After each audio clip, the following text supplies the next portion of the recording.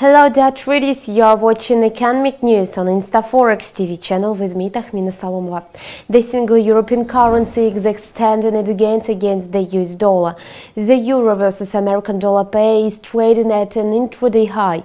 The euro's parity with the greenback is out of the question. Today, the euro hit a multi-month high at 1.0600 against the US dollar and later corrected down at 1.0582.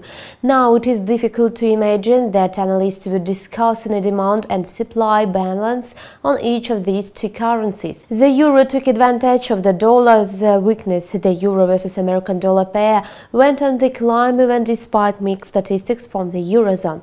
On the minus side, retail sales in the euro area contracted in November. According to the Eurostat survey, the eurozone's retail sales fell 0.4% in November after a 1.4% surge in October.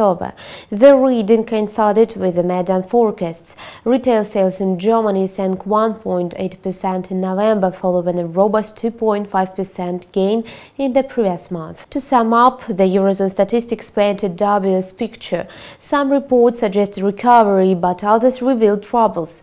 Analysts are certain the actual situation is much worse than it seems at first glance. The Eurozone is likely to face pitfalls in the short term after the official exit of the UK from the European Union. That is why currency analysts expect the euro-dollar pair to trade at highs for a short time. You have watched financial news on InstаФорекс TV channel. Goodbye.